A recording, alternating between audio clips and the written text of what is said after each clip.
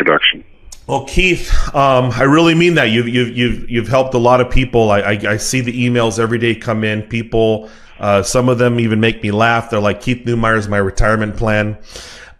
You are an overachiever. You're relentless when it comes to working. Every time I talk to you, you're in a different country. And I want to get a full update on the resource sector with you today. What happened at the Fed recently?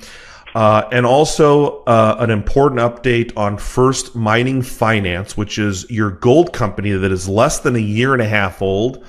That's one of the fastest growing gold developers in the world, as well as First Majestic Silver, and even a new silver stock that you have publicly stated you'll be making a significant investment into it. So let's start off with the resource sector. Everybody was having fun. They're on their summer vacations, having a party because mining stocks are up 300-400%. And then we've had this gut-wrenching correction. Where are we in the junior resource sector? Well, many people, our calls, or pardon me, our phone is ringing off the hook as well. We've got a lot of investors calling in over the last couple of weeks asking the same question. And some of the investors that are calling in have not ever invested in the mining sector before. So, your listeners need to know that the mining sector is extremely volatile. It's very much the same as the biotech sector. As the metal price moves, the stocks move, and the stocks tend to move exponentially. When the metal moves. So if the metal's down one day, the stocks are down even more. If the metal's up one day, the stocks are up even more that day. So, it's just the way it is. And if you look at, the whole bull run from 2002 to 2012, I can tell you that it did not go straight up. There was many, many times during that 10-year period that we thought, or many people thought, that the bull market was over, and it wasn't. It corrected for a period of a few months, and then it just exploded higher. And that's what we're seeing now. This correction that is occurring as we see today, or the last couple of weeks, is the first correction since February. That's truly incredible. Because so many people, as Rick Rule often says, they base their most immediate experience off of their future most immediate expectations. And of course, the mining stocks did have a big run, specifically your companies. First Majestic Silver, it's the biggest winner in most people's portfolio. It's the world's most primary silver producer. And then First Mining Finance has been an amazing winner for people, and still deeply undervalued at these levels. Keith, when it comes to the mining shares, how long do these corrections? And I'm trying to give people an idea who are first investing in these companies or this sector. What should be their expectation? I mean, do we go flat for a few months? Do you think? Do you think this is kind of just digesting and backfilling here, and then we'll be off to the races again? I guess to put it in the most understandable way, what inning are we in this bull market? Well, absolutely the first inning, and I'm a big believer in seasonality. The stock market or the mining shares trade, very much on a seasonal basis, and there's really no reason for that except history. You can go back and look at 30-year charts and see that usually the summer is the low for the mining sector, and usually the winter, the December, January, February is usually when the mining sector is really doing well. This year was a little bit unique, because I was expecting to see a big correction in June, and quite honestly, well, everyone knows it didn't happen. The market just kept going and going and going, and it didn't start correcting until September. By that time, we've normally seen a couple of corrections because September, October, as well, aren't generally great months for the equity markets. So, I'm expecting this correction to last probably a few more weeks. We got to probably get into October a little bit, and usually November, December, January are really the great months for these mining stocks. So this is the time that investors need to be looking at, I think, either adding to their positions or taking positions in good company. Keith, I want to talk to you about the Federal Reserve real quick. You know, the mining sector in the news, everybody's always looking for an excuse of why is it slowing down, or a correction, or why is it going up? Why is gold going down? And of course, for the last year, going into the weeks before a Fed meeting, you know, gold's either up or gold's either down because, especially lately, because they think there's some sort of rate hike. What kind of predicament is the Fed in? Do you think we are going to see interest rates go up? And if they do, how is that going to affect the mining shares and physical gold and silver? Well, you know, it's amazing to me that we're so driven by headlines. You know, it's really irrelevant, you know, what the Fed does. You know, it's you know, I wish they would just go raise the darn rate and just get it over and done with, you know, but they know that if they did that, you know, they would probably implode the S&P. You know, the U.S. stock market is really the last market in the world that has not corrected. You know, you look at stock markets all over the planet, every stock market's down, you know, between 15 and 25%.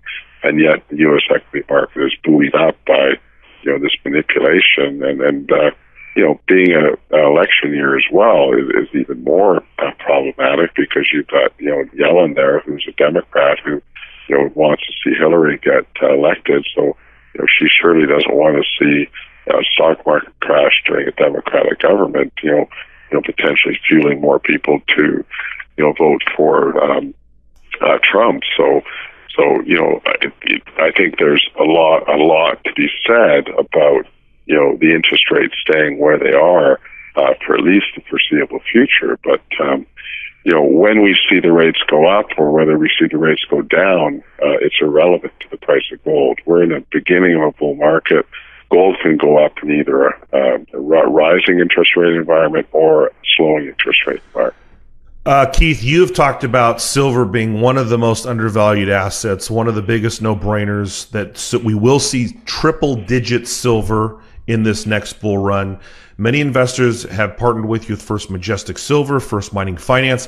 Before we get into the updates of those companies that you run, I do want to ask you about a company that you have publicly stated you're going to be a significant shareholder. I personally, at a full disclosure to everybody, I have also purchased shares of the company, and my newsletter covers it, and that's Silver One. So for people looking for more silver exposure, you know, obviously everybody's seen this year, silver can go up 40%, but the mining stocks can go up 4 or 5 times that, maybe 10 times that. Plus, for Silver One, what is your expectations of for this company that you have publicly stated that it is going to be something that's important in your portfolio to you? Yeah, you're right about my comments regarding triple-digit silver. You know, I'm a big believer in silver, and you know, and probably many of your listeners have heard me say probably 100 times that, you know, I'm a big believer in ratios as well. You know, we're currently mining 9 to 1. You know, 3 years ago we were mining 11 to 1, and so the ratio's dropping. We've been in deficit for silver for decades now, and you know, it just surprises me that, you know, you could mine 9 ounces of silver for every 1 ounce of gold on a global basis, and you'd be trading at 70 to 1. That just doesn't make sense to me. So I believe I'm a bull on gold, but I'm even much more bull on silver. And, you know, the 3 assets that Silver One purchased were originally in First Majestic Silver some years ago, and we never got around to exploring them, you know, just because First Majestic's a different company. You know, it's you know, producing silver company. It doesn't have the time to really do a lot of exploration work on assets that's not producing from. You know, the exploration work that First Majestic does is always around its own mines and so on and so forth. So we sold those assets to First Mining Finance a few years ago, and First Mining's business plan is to find partners. And I was approached by a group, the Silver One group, and they had an idea, and I thought the idea was great because I do believe that there's a lack of really good silver exploration companies out there. And we did a deal whereby First Mining sold these assets. So we're very happy to be shareholders of Silver One, and I personally became a shareholder of Silver One as well as a result of that. And I think they've got a heck of a shot. I think they're going to actually drill these assets finally. You know, these 3 properties have never had a drill hole in them for at least 20 years. So it'd be really good to see these drill holes actually executed, because we know there's metal there. We just don't know how much there is. So they're going to go out there and drill these things out, and I think there'll be good news flow. And I think that you're also going to see Silver One start to acquire other silver projects. And I think that's going to start to get quite exciting as they are able to build their asset base out over the next months and year. It is exciting to see this young silver company, especially with the team that it has on it. Some big heavyweights in the mining sector are running Silver One Resources. Moving on to First Mining Finance, this is almost a fruition of the business model, right? You have these assets. Absolutely. Now you've handed them to the project developers that are going to execute the project and advance it. That's exactly the plan, and it's executing as expected and as we've been telling everyone, and we'll continue to do that with other projects in First Mining. If we could find a management team like the management team that's running Silver One and duplicate that in some other projects, we'll be very, very happy to do that. And if we do, I'll become shareholders of those companies as well. But Silver One is got a heck of a shot at building out a very nice silver portfolio. There's a real lack of good silver companies in the marketplace. Keith, on First Mining Finance, for the first year and a half, massive acquisitions. I mean, you guys have pretty much, when it comes to exploration companies or acquisition companies, one of the fastest growing gold developers on earth. Certainly in Canada, you guys have taken a dominant role. What should be shareholders? Because many people listening to this show right now have taken a position in First Mining Finance.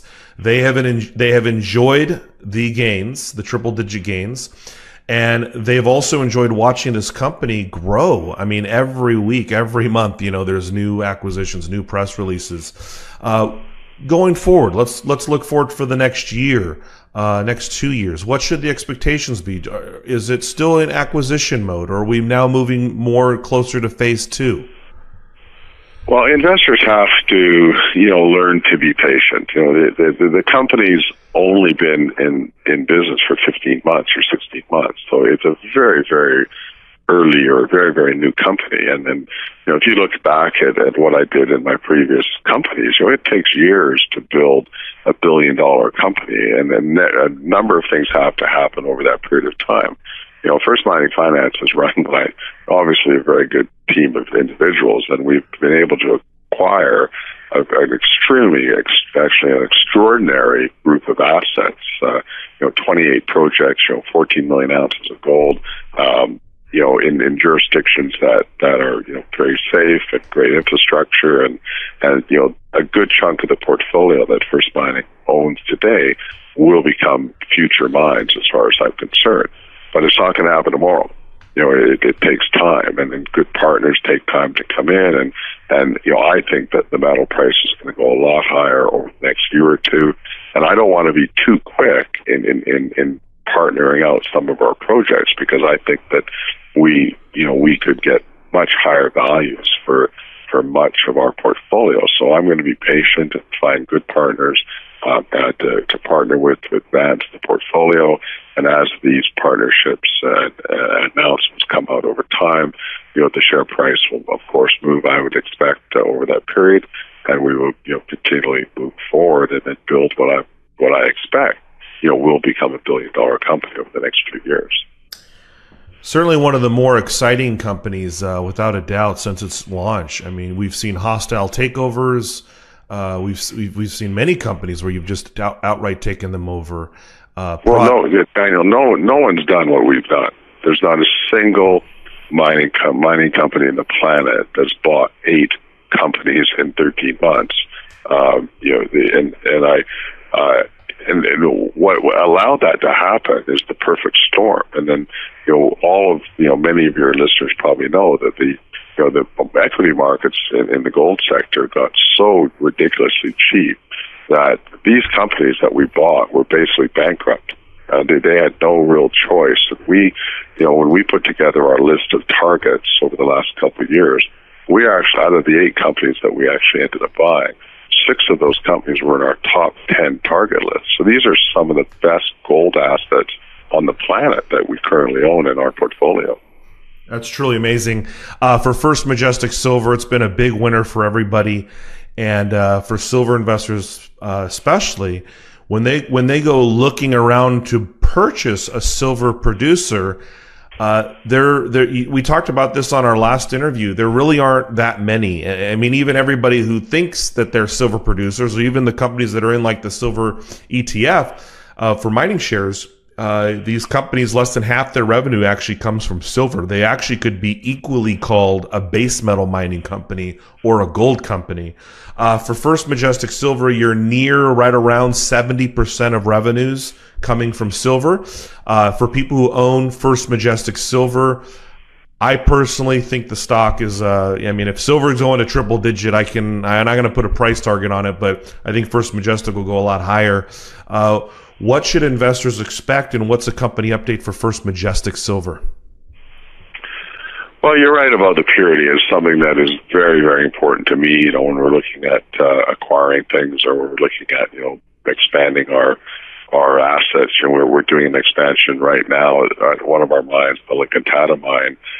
And once that expansion is completed, which will be by the third quarter of 2017, that mine will produce an extra 1.5 million ounces of silver annually. So our purity will actually go from around 70%, where it currently is, to over 80%.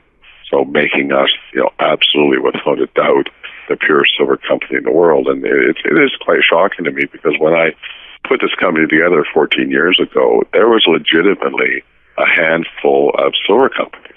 And all those companies have become gold companies or base metal companies. And you talk to the executives that run those companies today, and they'll be quite honest with you, and they'll say simply, we could not find silver mines, and in order for us to grow, we had to diversify into other metals. And that's the story. And that tells you right there that silver mines are rare animals, and a lot rarer than people think they are. And First Majestic has a very, very unique portfolio of 6 producing silver mines, 2 development projects, which we hope to build over the next few years.